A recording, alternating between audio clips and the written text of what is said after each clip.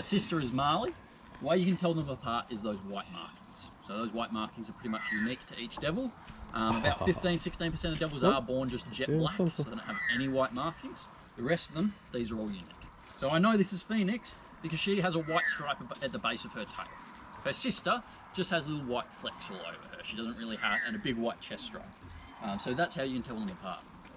In the big enclosure over the back there, we have two boys called Thor and Odin. The way you can tell them apart, Thor basically, he has two shoulder stripes, doesn't fully meet up in the middle, and he has a small white patch at the base of his tail.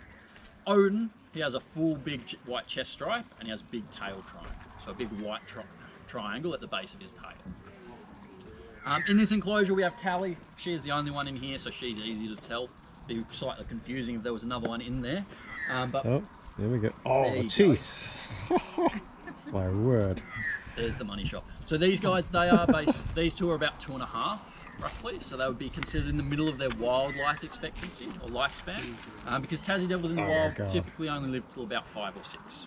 They don't live much past that. It's a relatively short lifespan. Have a little Sunday walk. In captivity we can get them up to about 7 or 8, so we can get a couple more years out of them, but it is a fairly short lifespan.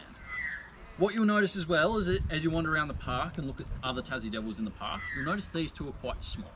So these two, unfortunately, they were orphaned at quite a young age. So all our devils up the top here, they are all orphans, and they've all been hand raised. At 2.5, these two, when they were rescued, they were about 50 grams. Wow. So they were absolutely tiny. A Tassie devil, when it's born, it's about the size of a grain of rice. Wow. And then they have to crawl up into mum's pouch, because these guys are marsupials, and then start to grow and develop once they latch onto one of the teats. So at 50 grams, these guys were incredibly young. The problem for them is that while we currently have a devil milk formula, so much like you give a baby a milk formula instead of breast milk, we do the same for a lot of orphan marsupials, there is some substitute for the devil milk, but it's not as good as it could be.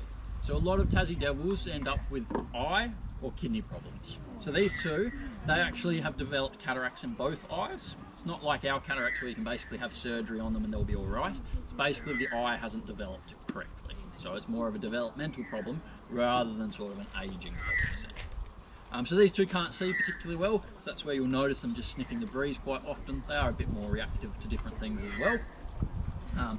But that's not a huge problem for devils usually. So their eyesight's not very good at the best of times. You can see about 1.5 meters in front of them. They can only see in black and white. And that sense of smell really is their primary sense. So they can smell food up to about 3 kilometres away. So incredibly powerful sense of smell. So that's where Phoenix here sniffing the breeze, she could probably tell most of us apart here individually.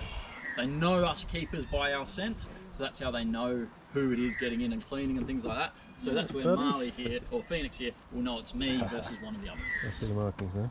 Also means that's how they know how to behave around us. So Tassie devils have a reputation of being sort of dangerous to people, threatening animals and things like that.